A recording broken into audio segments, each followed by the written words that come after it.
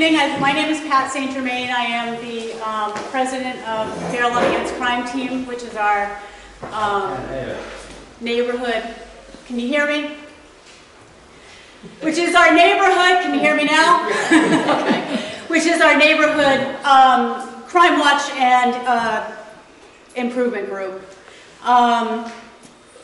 In the audience tonight, we have a few council members, and we also have our district councilor, Tim Rudd. We have Terrence Mercer. We have Mark Wildenhain. Am I missing anybody? Okay. So we thank you for coming out tonight to hear this, to kind of get a sense of what the people in Fairlawn are dealing with as you are. A lot of rats, plain and simple. I'm sorry? A lot of rats. It's sickening, it's disgusting. So to hear what's going on in this community. So I'm just going to start with a few ground rules.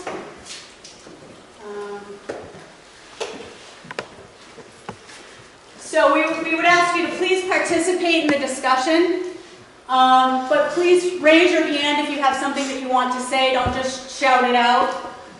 Please don't speak over one another. One person talks at a time. We know that this is a hot button issue that we all feel very passionate about, and particularly people who live in this community. But please don't yell, swear, name call. It just clouds the message, and it diverts people's attention from what the real issues are. And there are some real issues here, so please feel free to discuss them, but please do so in a respectful way. Please also realize that we're in a church, okay? So have respect for this house of worship. Please also do not have side conversations. Those happen a lot at our meetings, but they're very distracting, and they also are very disrespectful. So please follow these rules, and I think we'll have a good meeting. But I definitely, once we do this presentation, we're really looking forward to people sharing their thoughts and questions and ideas. So, our two council at large people have just arrived, Elena Vasquez and Mike Caruso and Al Vitale.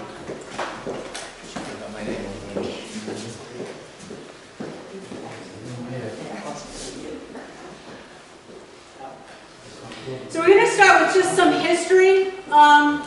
The current transfer station on Corrado Avenue has been operated for the past 8 or 9 years under a public-private partnership between the city and private operators. The most current operator is Waste Connections. They were formerly Link Environmental, and before that, Waste Haulers. The public-private partnership changed Pawtucket's transfer station from a municipal service delivered by city employees to a profit-making business enterprise delivered by a private company. This arrangement over time has resulted in multiple detrimental effects on the Fairlawn community. Those of you who live in this area, that's no surprise to you. The mayor himself has acknowledged that the transfer station is overrun with rats and that Corrado Avenue is not an ideal spot for such an operation. Those are his words. They were uttered a couple years ago when he wanted a transfer station to be built on Concord Street, which eventually got shot down. But at that time, he acknowledged that there were multiple issues at Corrado Avenue and that it was not an ideal spot for a transfer station. Nothing has changed in those 2 years other than it's probably gotten a little worse. So why now? Why are we looking at these options now? Well, DEM has cited the transfer station for numerous ongoing environmental violations. It finally mandated that the city provide a corrective action plan to address those egregious violations in order to get a permit and remain in operation. The Grubbian administration has set forth some options for the City Council to consider and approve. These options range from closing the facility and direct hauling garbage to Johnston, to building a new transfer station on Corrado Avenue, to constructing a waste-to-energy facility at Corrado Avenue.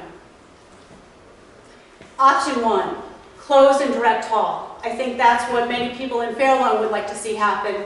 Let's explain what that is. So the downside to closing this and direct hauling to Johnston are the cost to transport garbage to Johnston will be borne by taxpayers, the entire city. The real number is not clear, however. We need to have costs independently corroborated. We need to trust, but we also need to verify. Residents will not have an in-city dumping ground for mattresses, household items, and the city also won't have a place to dump waste from city buildings.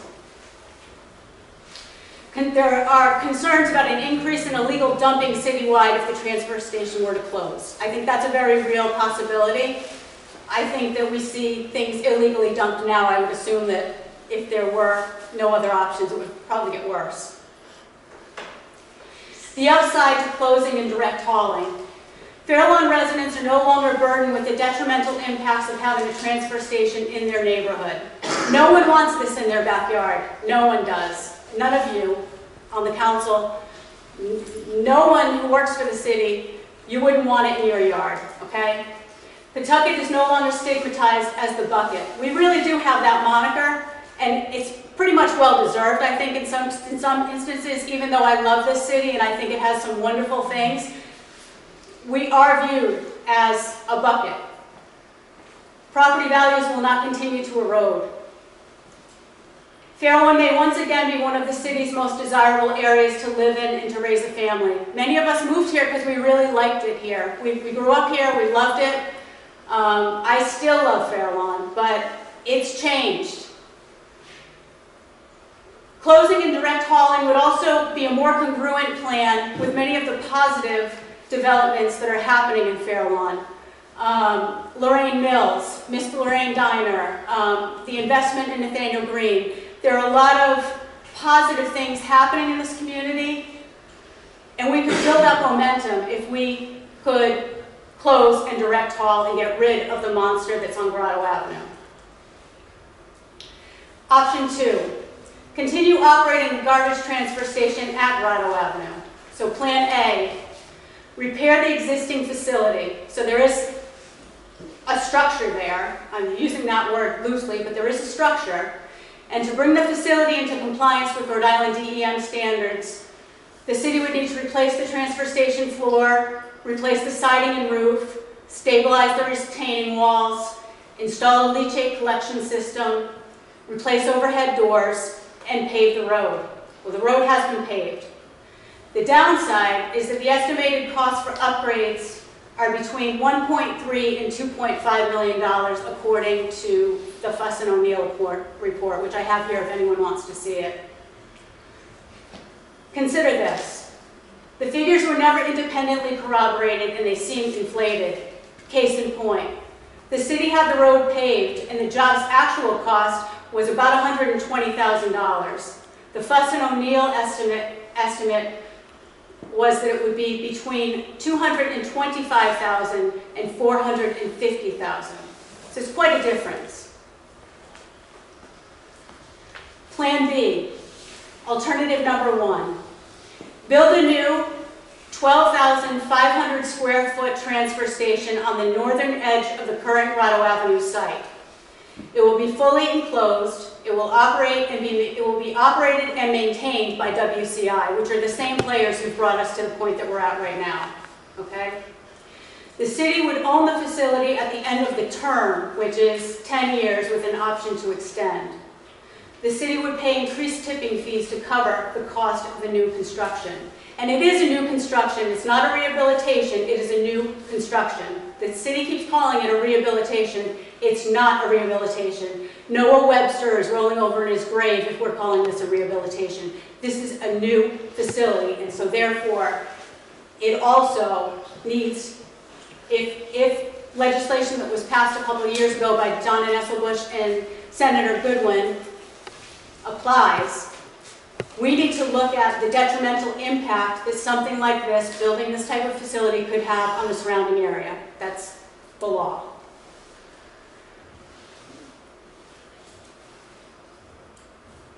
The downside to all of this is the same operator that ran the current transfer station into the ground and breached contract is given a long-term, no-bid contract to operate and maintain the facility. Increased tipping fees is unclear. How much? What is that?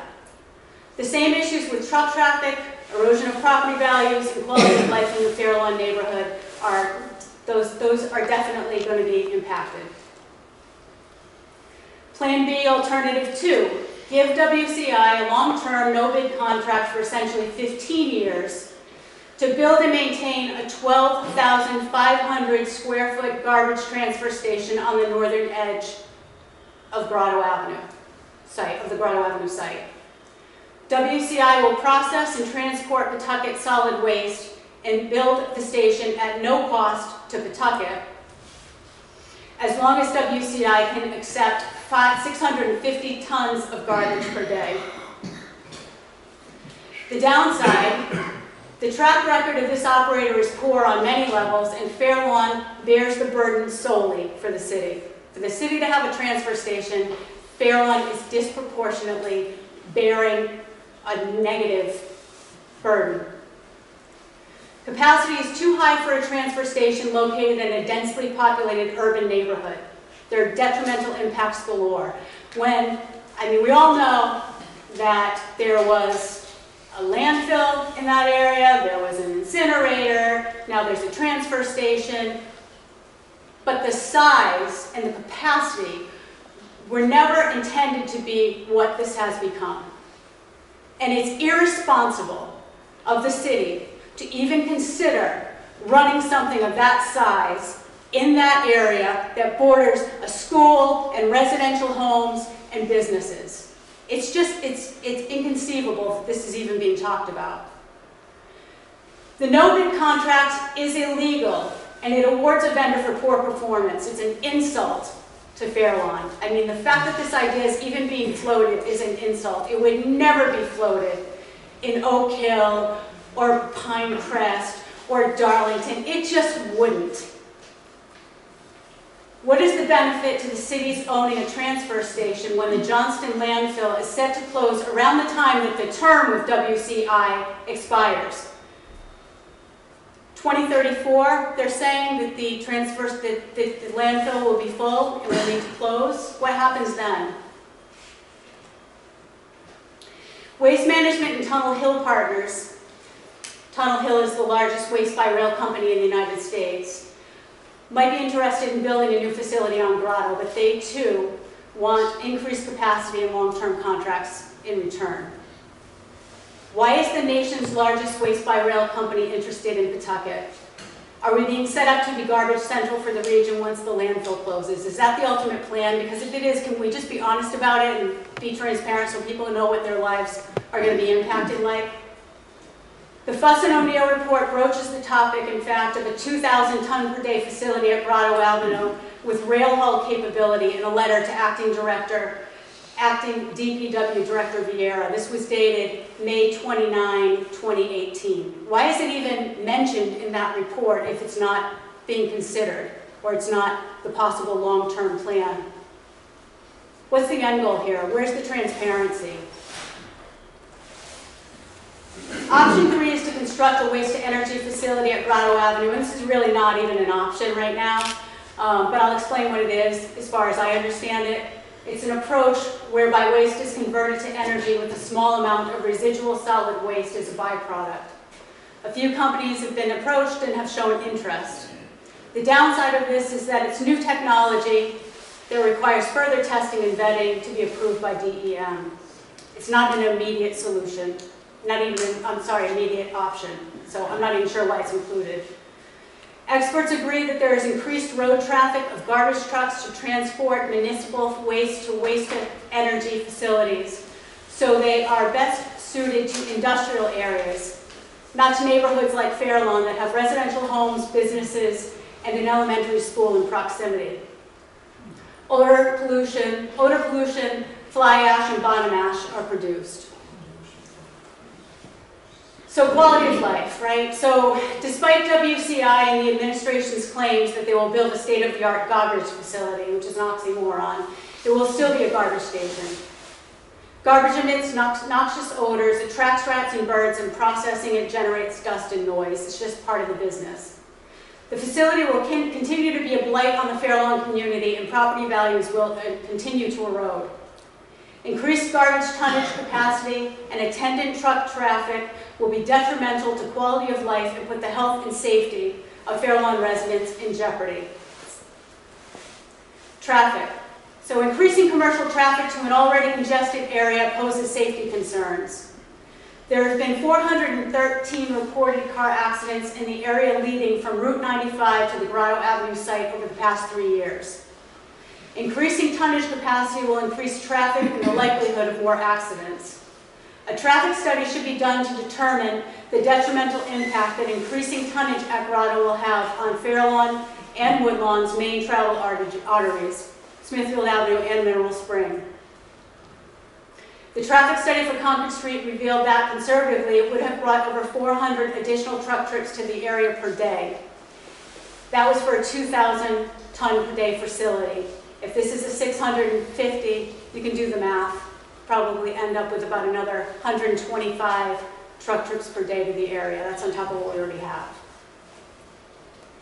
The transfer station options are contingent upon WCI operating the facility. I mean, they are threaded throughout this proposal, through this proposal of options. It's WCI, WCI.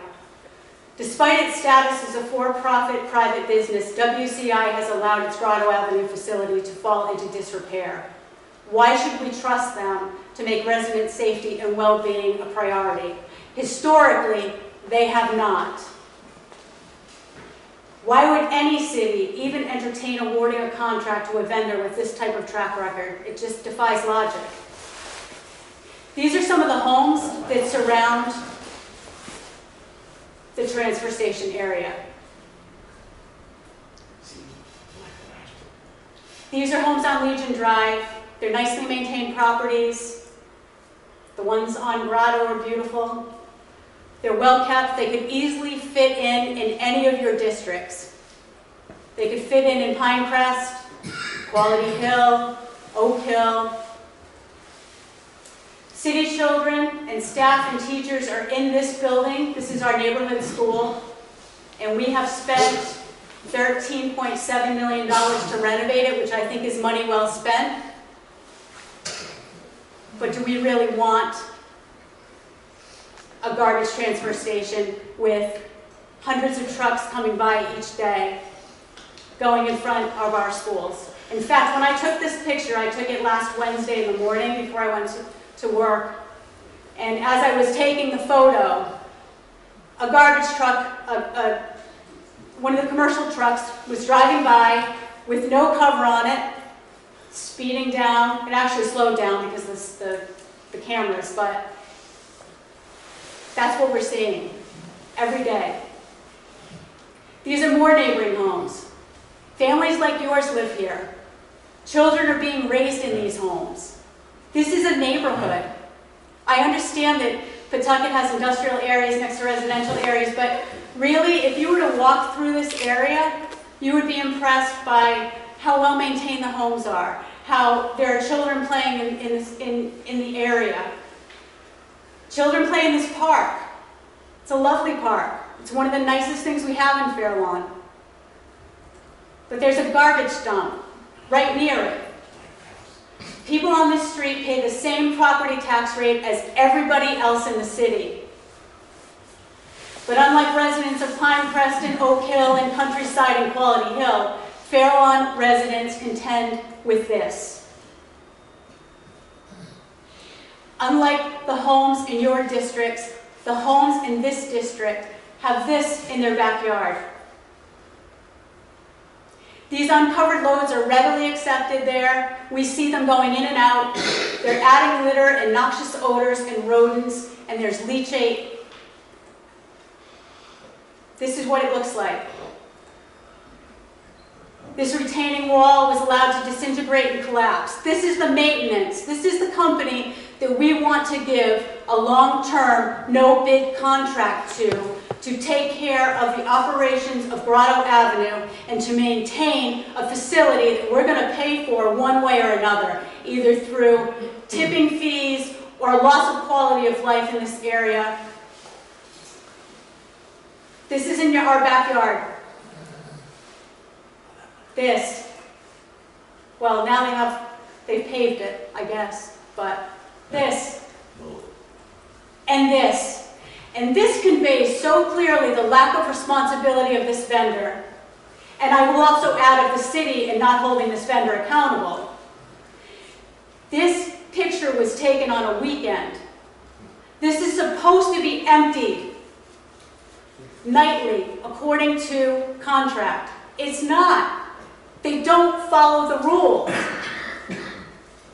Why would any city build a transfer station in a heavily populated residential urban area? Why? Why are we thinking about this? Would you want this in your backyard? Any of you? Would you want this forced upon the people in your district, in the district that you represent? Would you want this forced upon your district? Here's a listing of people you can call. You can go to the city website. Everybody on the council is listed there. Call the mayor. Call our representatives at the state level, neither of whom are here tonight. They were invited, but I would definitely contact them. That ends the presentation, but I would like to have a discussion if anyone has any comments.